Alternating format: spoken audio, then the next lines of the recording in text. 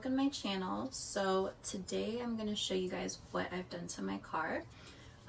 Nobody's asked, but I'm going to do it anyways because I'm excited to do it. So my car's a work in progress, but I'm pretty happy with how it's looking right now. Those of you who maybe just picked up the car and you don't really know what to do cosmetic wise to the outside of the car, maybe this video can help you. Looking for performance mods, this is not the video for you.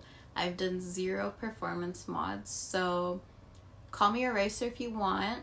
I will gladly call myself a racer. If you guys have any questions, leave them below. I will get back to you. 30 subscribers will do that to a person.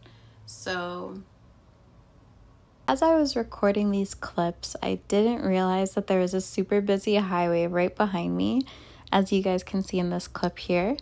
So unfortunately, I'm gonna have to do a voiceover for the rest of the video because the audio in those clips is completely useless, but oh well.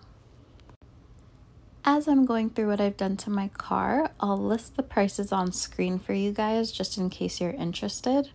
The prices will be in Canadian, but I'll also add the US conversion for you guys if you're from the States.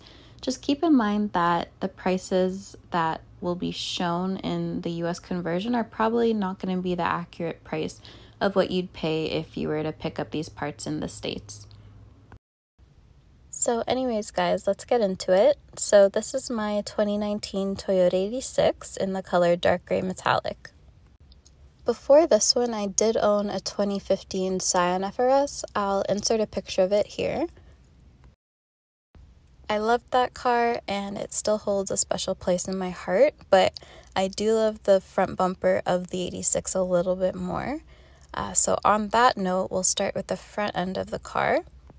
So these headlights are the Vland headlights. I got the HID conversion kit for them as well, and I picked them up from JSpec Performance for $620. To me, they're the best looking lights that you can get for this car. They make it look more aggressive, but also they make the car look a lot more high-end than it actually is. I've gotten a lot of compliments on the sequential turn signals. They just look really cool and they're very bright. The turn signals are very bright. One thing though about these headlights that a lot of people, including myself, complain about is the actual light output from the headlight beam. So I leave pretty early in the mornings and I struggle on a regular basis to see the lines in the road, especially if it's raining or it's foggy out. These headlights do a horrible job at lighting up the road. So I think the LED kit might be a bit better in terms of light output and the beam pattern, but I'm not 100% sure on that. So I'd say if you're interested in these lights, do some research on which kit people think is better, either HID or LED. So my car came with a license plate relocator, so I don't really have much to say on it. You can get them from anywhere really for like 40-50 bucks. So one of the more recent mods that I've done to my car was that I plasti-dipped my emblems, and I'm not sure how I'm liking it. I think I might take it off and go back to the silver emblems. I think I like how the silver emblems looked before a bit more. The matte black to me is starting to look a bit cheap and tacky, so we'll see, but that's the beauty of plasti-dip. You can always take it off. So next up, let's talk about my front lip. So this is the K-Style front lip from JSpec, and I paid $190. This is one of those mods that's really simple and quick to do, but it makes such a big difference to the look of the car. I really like this lip, and I feel like it's really aggressive, but also kind of thin and flexible. So I feel like it's not going to rip off as easily while I'm driving. So I got these side markers from Amazon for about $50. They look 1,000 times better than the OEM ones, so I'm pretty happy with them. Next up, we have my window visors. So I picked them all up from Racing Bees. The side window visors were $60 and the rear one was $100. This is another pretty easy and simple mod to do, but it adds a little bit more aggressiveness to the car. For my suspension, I am lowered on Eibach Pro Kit springs. I bought them from Eibach for $430. They are definitely a bit stiffer than stock suspension.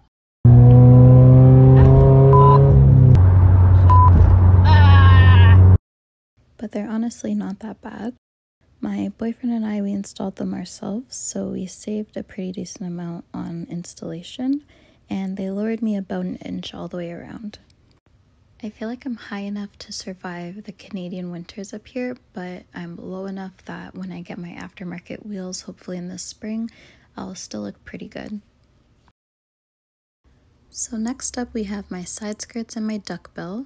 So I picked up these side skirts. They're the TRD V2 side skirts from Eibach for $300, and the L-type duckbill spoiler I picked it up from Racing Bees for $250. I also got them both paint matched, which costed another $300. The side skirts and my duckbill have honestly made the most difference in terms of how the car looks, and they're definitely my favorite part of my car right now. The only thing I'll say is that the duckbill, the fitment isn't perfect. There's a little bit of a gap on either side, but it's not that noticeable unless you're right up close to it. So now for the back end of the car, I have the Vland taillights in clear, which my boyfriend bought for me off of Amazon for $345. I also have the Vland smoked fourth brake light, which I got from a local shop for $200. For some reason, even though my taillights are clear, but then the fourth brake light is smoked, they still match really well. So I'm pretty happy with them. They look really good together. I also transferred over from my FRS the 2013 and 2016 style diffuser and spats. I personally don't like the new diffuser that was made for my year of car, so I'm pretty happy with this one. The only thing is the holes don't really line up very well, so I just had to use a lot of zip ties, but it still worked out pretty good. So last but not least is my exhaust. So my boyfriend's friend works at a muffler shop, so he did a muffler delete for me as well as a resonator delete. I don't know what size tips he put on, but they're larger than the stock ones.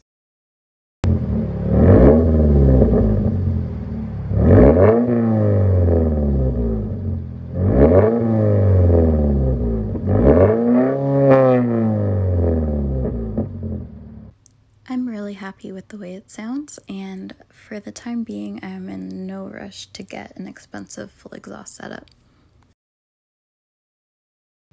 So that wraps up everything I've done to my car so far. I'll put the total on screen for you guys so you can know how much I've spent so far on everything. I didn't take in how much I've done to this car until I started making this video and I realized how many things I've had to talk about. I hope some of you found this helpful. Maybe I gave you guys some ideas on what to do next to your car. But anyways, I'll catch you guys in the next one.